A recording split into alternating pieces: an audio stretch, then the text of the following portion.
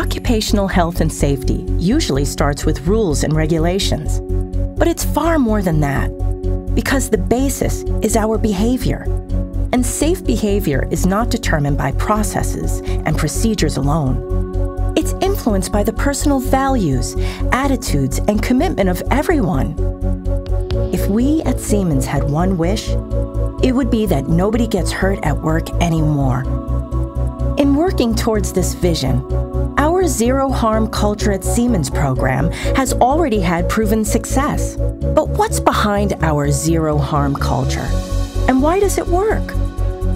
It's about reaching people's minds and hearts to bring our vision of zero incidents to life, focusing on personal values as well as processes.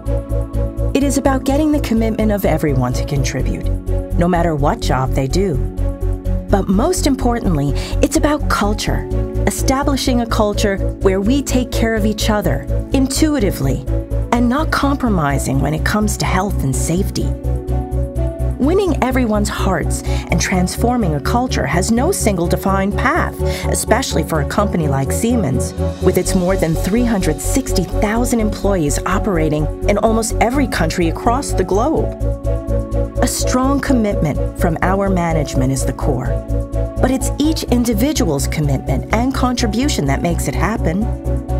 That's what we are striving for together, working towards a strong zero harm culture at our company so that everyone working for Siemens can return to their families and friends healthy and safe.